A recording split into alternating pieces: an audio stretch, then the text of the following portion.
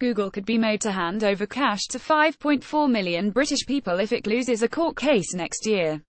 The tech firm has been accused of unlawfully harvesting a vast number of people's information by bypassing privacy settings on Apple iPhone handsets. If the case is successful, it may have to fork out at least £1 billion to the people affected, which works out to £185 each, although legal costs mean the payout people will receive is likely to be lower. Richard Lloyd, former director of the Consumer magazine, which is the leader of a campaign group called Google You Owe Us, that's bringing the case against the tech behemoth. The claim centers around allegations that Google placed cookies on people's devices between June 2011 and February 2012. These are small text files which give websites a way to track a user's preferences and deliver personalized advertisements. It's alleged the cookies were put on iPhones running Safari, Apple's web browser, which is designed to block them by default. Lloyd told the BBC, "In all my years speaking up for consumers, I've rarely seen such a massive abuse of trust where so many people have no way to seek redress on their own.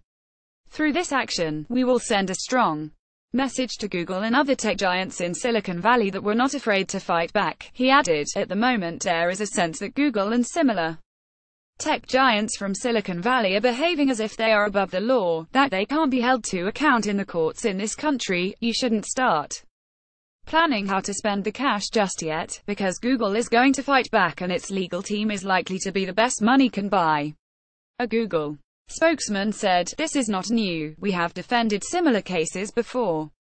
We don't believe it has any merit and we will contest it." James Oldnell, a partner at the legal firm Mishcon de Reya, which is acting for Mr. Lloyd in the legal action, said, "Whilst the total sums made by Google from misusing this data are likely to be large, the damages suffered by each individual are relatively small. A representative action such as this can be brought on behalf of all consumers and removes the need for individuals to bring an action, which they are unlikely to do. In this way, Google and other tech companies can be held to account in relation to any alleged breaches of UK data protection law." He said data had become an important new currency, and was valuable to large corporations, therefore consumers needed methods which could effectively police the rights given to them. The case is reported to start next year and is thought to be the first of its kind in the UK. In a statement, Google You Owe Us wrote, "We believe that Google took millions of iPhone users' personal information illegally in 2011 and 2012.